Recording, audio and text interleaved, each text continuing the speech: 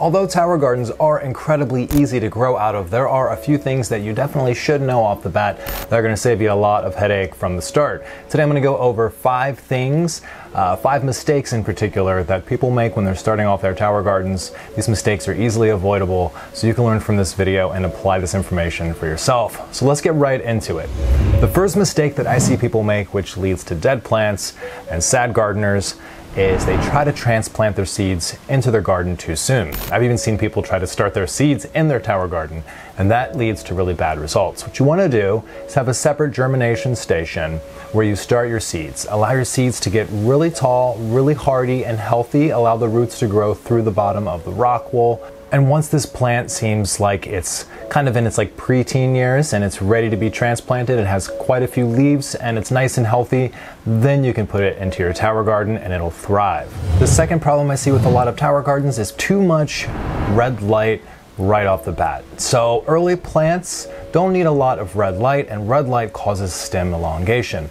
So when you first put your plants into your garden, if you put them in like direct sunlight or under a grow light that's really close, then you'll see your plant stems elongate. I've seen some really weird things happen in tower gardens, like vines of lettuce, because they elongated due to the red light. So when your plant's really young, I recommend trying to bathe it in as much blue light as you possibly can and cut back on as much red light as you can. Red light is incredibly important for photosynthesis, so don't leave that out of the equation, but just make sure it's a nice balance between red and blue light in the early stages, or your plant's going to grow away from the tower way too fast.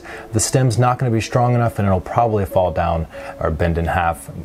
It's probably not going to make it. All right, this next one really only applies for indoor tower gardeners, and that is not self-pollinating your fruiting plants. So I've got a lot of comments in the past about people who have had, cucumbers and zucchinis that never grew actual fruit. They'd say they flowered and the flowers grew and then fell off and nothing ever came of them, and they were growing inside. Well, the answer there is just to self-pollinate yourself. You can just get a Q-tip and get in there and get the pollen off the stamen and then take it over to the pistil and apply it with the brush.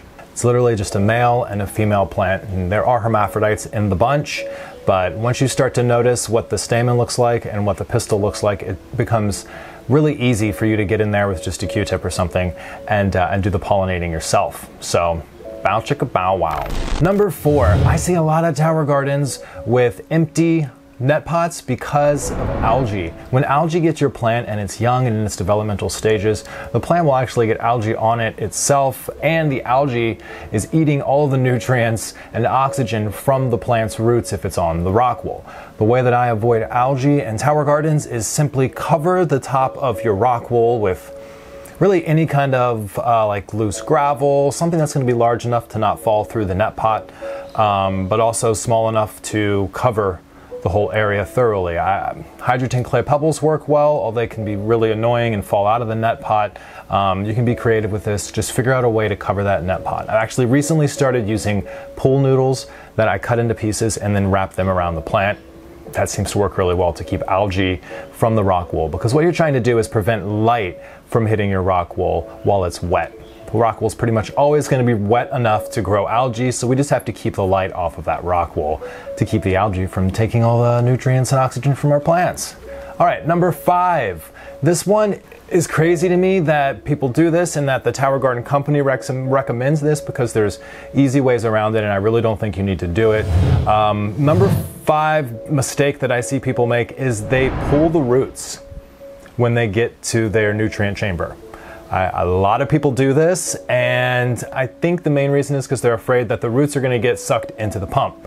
And if your plants are way too big and they're completely filling up the nutrient chamber, then maybe it's just time to replant and move those into something different, like their own individual little deep water cultures. I don't recommend ripping the roots off once they reach the nutrient chamber. Those roots are connected to direct growth. When you rip roots off, the plant goes into a mode of it sends a lot of hormones like auxin to the root system to try to regrow those roots as fast as possible, and it's wasting a lot of energy in doing that rather than focusing all of its energy on growing and creating fruit for you. So I don't recommend ripping the roots out. Just let them go and cover your pump up to make sure that you don't get any roots inside of there. So don't forget to check Humble Growth Hydroponics for your free resource to a ton of guides on tower gardening and hydroponic gardening in general. I also have my Mastering Your Tower Garden series, which is a huge 14-part comprehensive Mastering Your Tower Garden series. So check that out if you want to take this to the next level, and I'll see you guys in the next video. Let's grow together.